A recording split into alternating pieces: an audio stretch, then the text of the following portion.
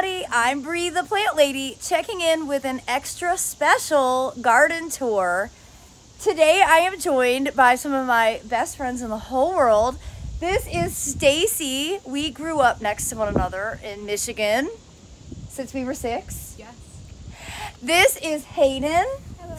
And this is Shoshin down here with Mr. Reginald.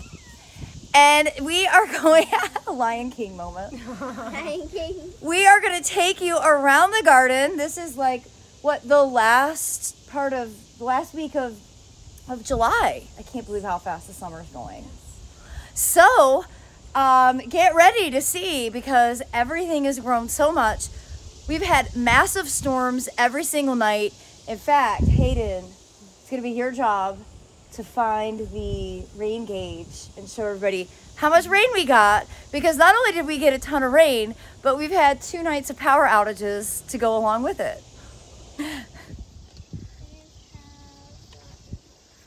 So that's a little over ½ an inch.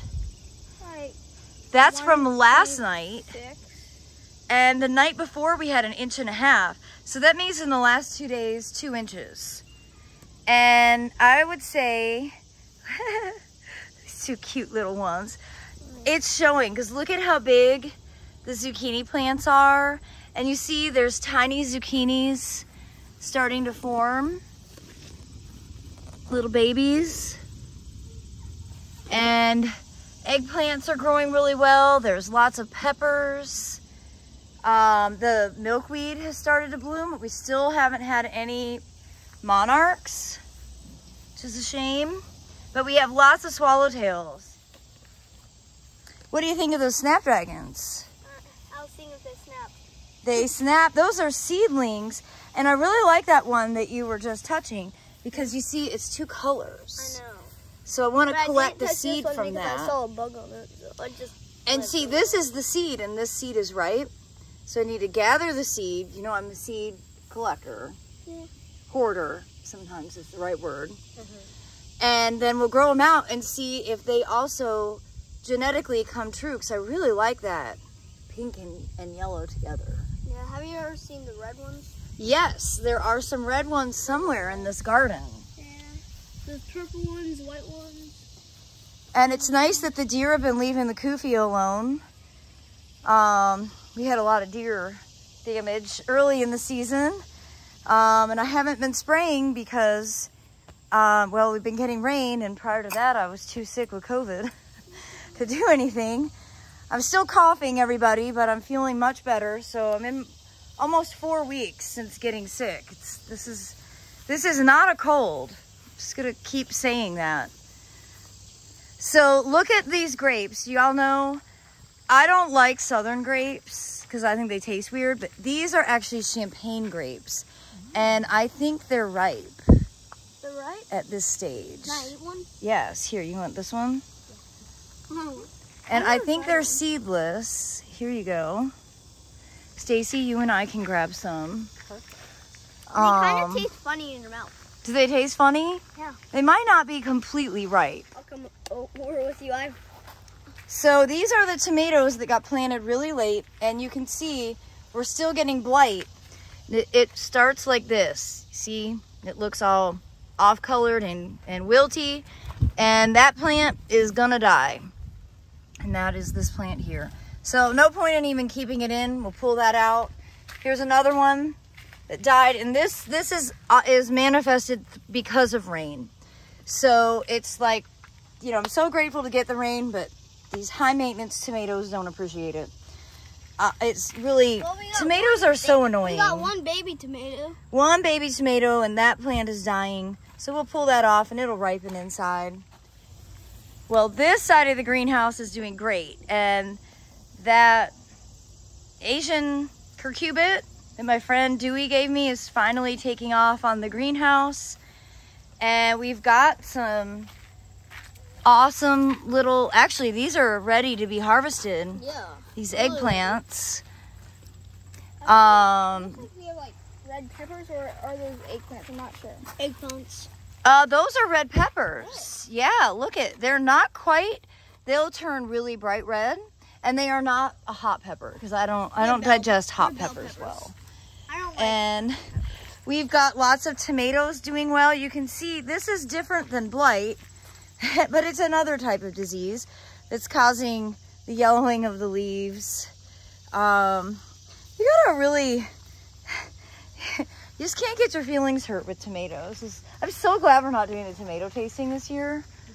Oh my gosh, it was so much stress to watch the tomatoes die leading up to that party that revolved around a plant that I can no longer grow. Temperamental. Temperamental, they're high maintenance. It's great to see nothing wilting. It has been a relatively dry summer, but because of the recent thunderstorms, which has definitely made early evenings challenging. It's pretty much consistent at 5 o'clock, the sky turns black. Here's an awesome spider. I know you guys may not be spider people, but these are the writing spiders or the banana spiders. Yeah, they're good. They are really good. They don't bite. But they could if they really need to.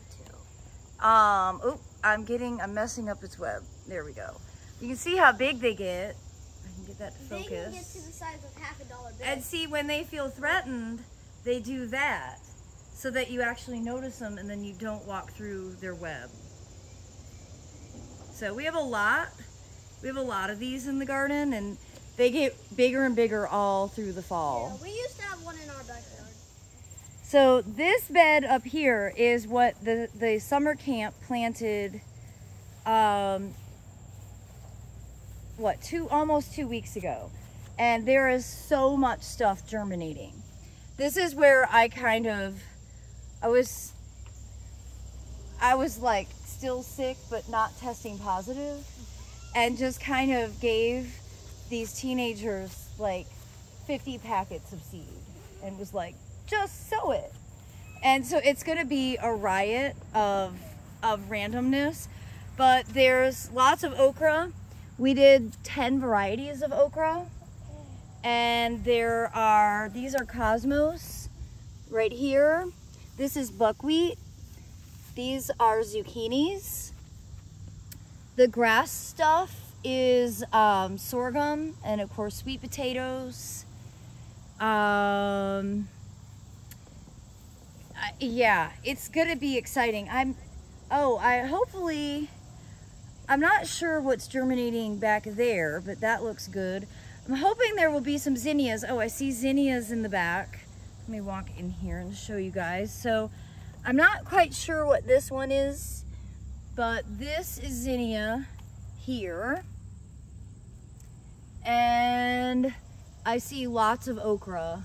I love okra, so hopefully we weren't too late in getting this planted, because I really want to be able to harvest okra. It's one of my favorite summer vegetables. Now, will this area be an example of the cottage gardening that you were telling me about earlier? Exactly. I found that cottage gardening is easiest by direct seeding. Wonderful. And that's precisely what we did here. Wonderful. So the kids tossed out the seeds in sort of random order, and then we mulched once the seeds were sown, and then the seeds germinate right up through the mulch. Wow. How long do you have to wait after putting the seeds down to put the mulch down? We did it immediately. Okay. Wonderful. And because these are summer crops, they germinated in like 3 days. Oh my goodness. And hopefully, fingers crossed, they will be in full bloom for the fall open garden, which is Saturday, September 24th from noon to 4 p.m. So this is the border that Savannah and I planted last Tuesday, so it hasn't even been a week. And I'm very excited to see, those are sunflowers germinating there, and of course more castor beans. We left the zinnias that had self-sown, and they're doing great. We left some castor beans along the edge because that helps deter the animals. Look, there was a swallowtail. Maybe it'll come back around.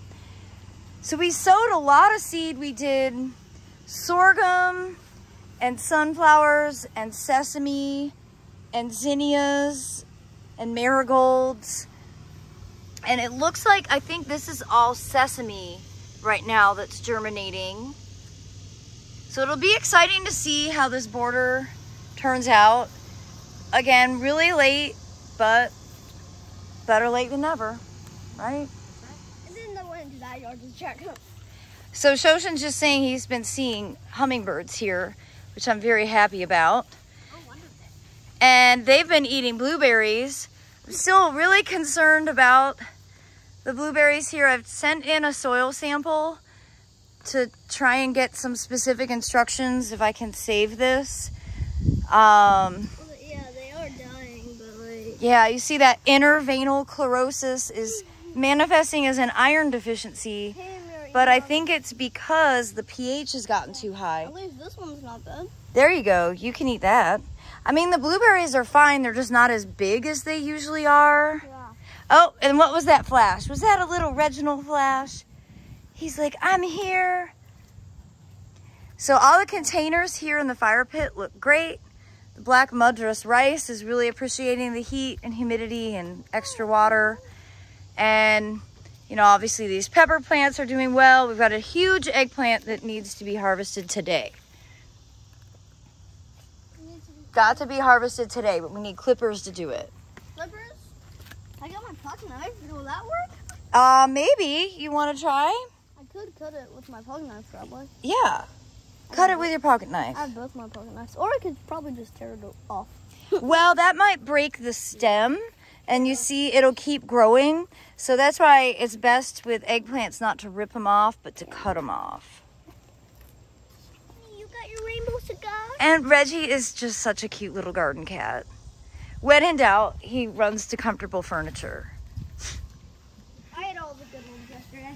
So in this bed, you can see the swallowtail caterpillars have been really busy eating. We have a few to relocate from the driveway dill down to this parsley because that one has lots to munch on still. I saw a dead, like, camo slug over here. So. Oh yeah, well that's good because I don't like those slugs. And these zucchini plants are doing really well. And oh, I see some peppers that need to be harvested. See these, once they get expanded like that, Yeah. they need to go inside. And the sour gherkins continue to grow, and you can see they're setting their little fruits. And oh yeah, we've got lots of cucumbers coming.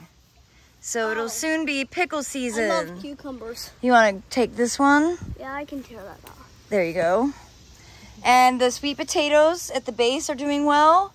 All these cucumbers and tomatoes are growing out of the tower garden, which is an aeroponic system. Now I'm rubbing all the spikes off. And yeah, everything it's been nice to not have to run irrigation, not run sprinklers. We've got one random gladiolus in flower here. I'm sure this one came from Aldi. And some dahlias in bloom. And of course, one nice tall sunflower that's completely covered in bees. Too much. We broke it up. So as we round to the north side, that Rudbeckia is splaying all over the place. But, you know, that's okay. I've been using it as cut flowers for arrangements inside, and the pollinators absolutely love it. And you can see finches are eating the seeds of the echinacea, which is super charming. And the phlox is doing so well. Lots of pollinators on it. I am so impressed with this front border. The buckwheat is crazy. It's so tall. It's actually taller than the sun-credible sunflowers, which I was not expecting. You can see this border, you know, was direct seeded just over a month ago. And now there is absolutely no area where you can see the ground. And that is precisely the goal with a cottage garden.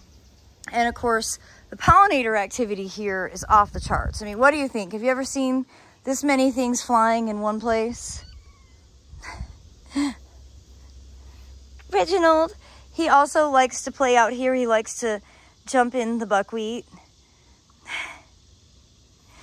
Everything is a jungle when you're this tiny. And you can see some of the castor beans are coming up, and some of the large sunflowers are growing, and that Suncredible is so awesome. And the sesame back there is filling in.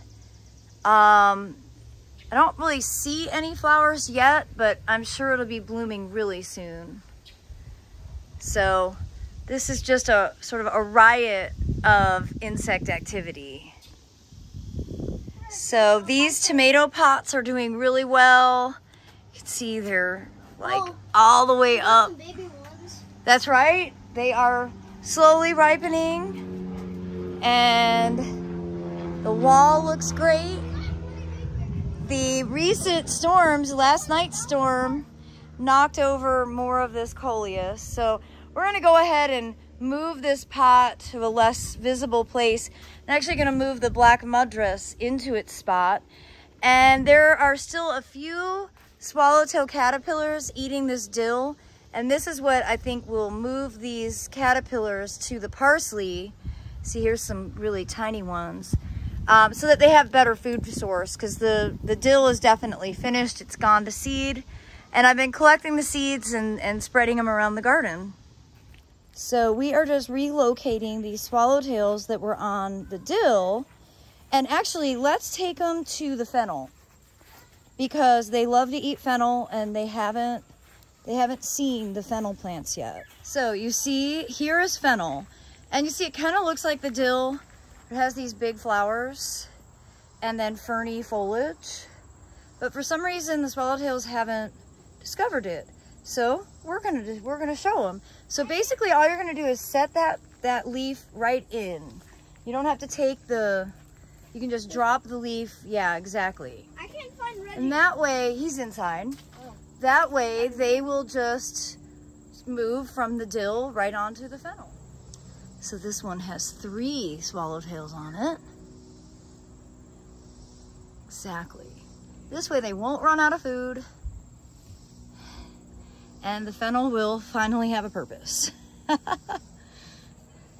Those are ready to be harvested. Right now? Yeah, those are blueberries. We'll get a bowl. That way it'll be easier to harvest. I can put them in my pocket right now.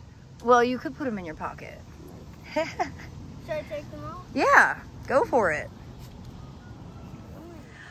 Well, everybody, I hope you've enjoyed today's garden tour. We are quickly getting into harvest mode because we're realizing there's a lot to be harvested. And, you know, that is the whole point of a foodscape. And while I've got awesome extra hands, I'm gonna put them to work.